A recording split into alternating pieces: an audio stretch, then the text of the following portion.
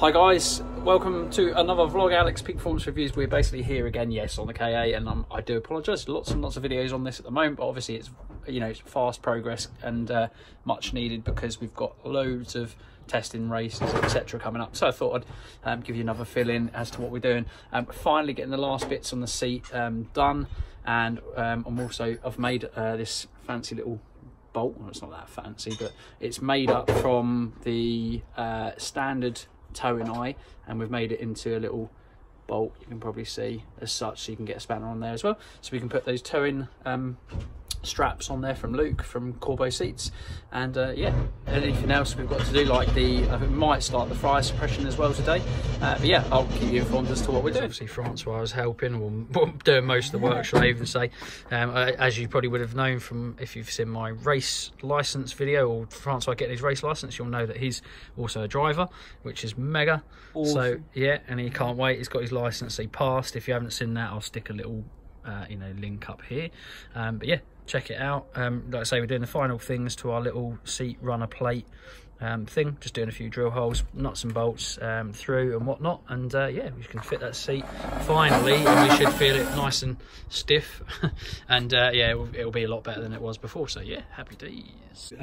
Wixed by some bolts that I've probably got at work that I could have for free for £12. Yeah, I'm moaning. Francois was whipped on the rear subframe, so yeah, we've put brand new bearings as well in the brand new bearings as well in, because obviously everything's you know, very old and tired. Actually, one of those was buggered anyway, so but yeah, we're getting on. Seat is obviously going to be put in now that the bolts with us. On side seat runner in, as you can see, we used 4 bolts, so we're really making the side plates really rigid and nice and stiff. So when the seat goes in, it'll be really stiff and supported, and it will feel lovely. Obviously, if you do this yourself, make sure you use HT bolts, so heavy tensile strength bolts, because it won't pass regs on FIA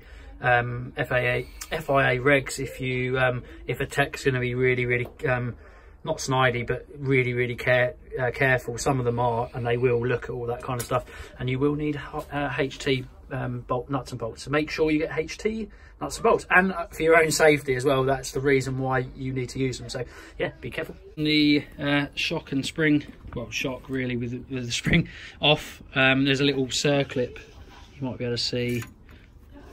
Is this it? Oh no, we took it off. There's a circlip you need to just remove, and then everything will kind of come off, because obviously it's not a wilder spring, it's not going to come out and kind of fly at you.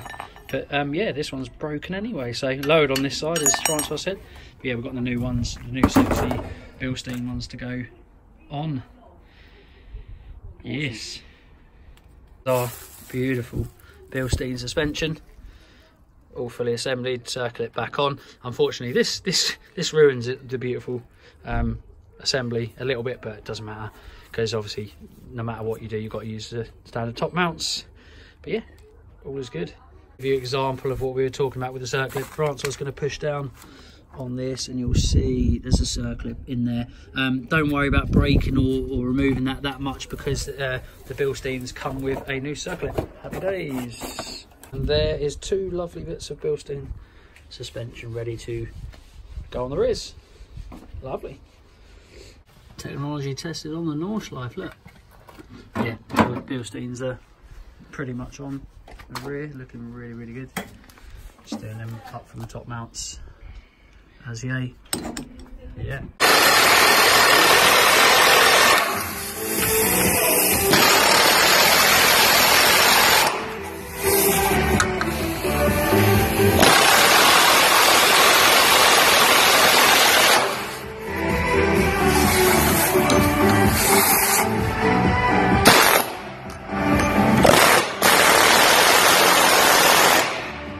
So we just put plastic bags on here, because obviously they're going to be all in the weather. Try and keep those components, the new components like the bearings, all dry as possible. And yeah, the Bilstein suspension's all on there. Other side, top mounts on. The other one's on as well. and yeah, we're just carrying on with the other side. Now got the we actually got the seat in finally. When you don't put pressure on it, sometimes actually because of how we've fitted it, nothing wrong with that. It means that the pull thing, the pull kind of not cord, pull rail, I suppose, yeah, is won't pull up. But when you've got weight on it, it pulls up nicely. So yeah, give it some. There you go, slides really good. So is that the furthest back? Is it, Francois? That is the furthest back. Yeah. So how's it look? That's good. Not too bad. Yeah. Height wise, not too bad as well. No, but once you've got the roll cage and your helmet on, we're gonna drop it down to the lowest settings. Yeah. So you think probably the lowest will be the best? Yeah. Obviously lower the better, really. But yeah, well, I'll have a test fit of that myself. Yeah. Yes. So yes, I am finally in the seat of the C1. Oh no, I shouldn't say that. Naughty. I'm finally in the seat of the KA. It's all adjusted. Pedal position is perfect for me. We've got it as far forward as we can be. So someone my heights, which is quite short, about 5'6", just a fraction over 5'6". Yeah, the seat position spot on. Francois has gone to the furthest position we can have it back because it's on sliders, which I'll kind of just show you. It's quite hard with one hand. But yeah, we can adjust all the way back to a really fast state, which Francois was about 5'11" probably. And we've got Peter Graves, who's Petrol Ped. I'll give you a link to his YouTube. He's going to be joining us as well. He's 6'3", and apparently he's got really lanky legs. So thankfully, Francois tested it out, and it's probably got a good 4-inch, maybe 4, 5-inch, 6-inch travel. So it's probably good. Our seat's good for anyone from 5'6" all the way up to probably about 6'5", I reckon. So yeah, really pleased with that. So it's all in, mounted. Feels really sturdy in here. So yeah, happy days. Awesome. So that's it, yeah, that's all in as it should be, and it is looking good. So it's looking, look at the little race car. I'll show it from this angle actually. Look at that. Big old industrial plate on there, but it is looking really good. Obviously the car just needs a good old tidy up. Still lots more to do as such. Cage hopefully next week, and then all the front suspension will be on, and then all the poly bushes are going to be on as well, because we have been doing that.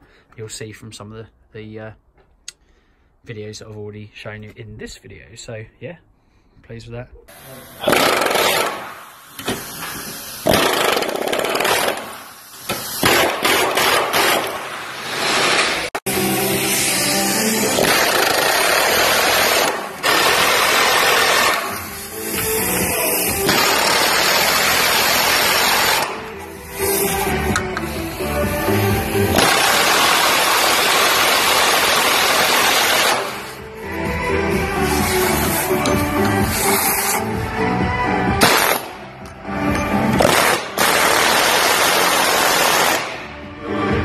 I'm cleaning the front and rear bumper in my what looks like a scrap heap. But yeah, we're going to basically clean this with warm water to get rid of the dirt and debris. Then basically we're going to use a proper shampoo, then clean it again, dry it. I'm taping off some of the car, and also going to be spraying this with a satin black rattle can from a can that I'll show you in a mo. Just to make, basically, rather than this be grey and ugly, it's going to be a nice satin black, and it's really going to make the car pop a little bit and look a lot better. Yeah, I'm going to end on that, guys. Yeah, thanks for watching. As always, like, share, comment, subscribe, and we'll see you again in the next one. Bye for now.